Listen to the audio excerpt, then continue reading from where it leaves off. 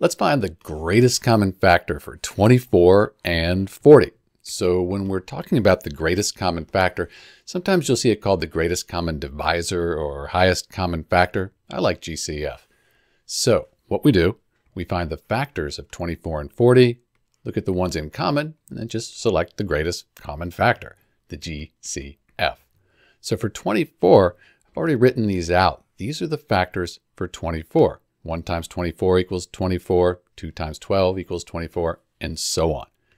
For 40, these are the factors for 40. Same thing here. So 1 times 40 is 40, or 5 times 8. These are the factors.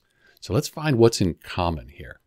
Well, 1 goes into 24 and 40 evenly. That's a common factor.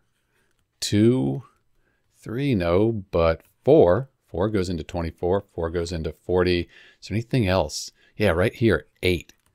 8 goes into both 24 and 40 evenly, and it's our greatest common factor, our GCF. So in answer to our question, the GCF, or the greatest common factor for 24 and 40, that's going to be 8.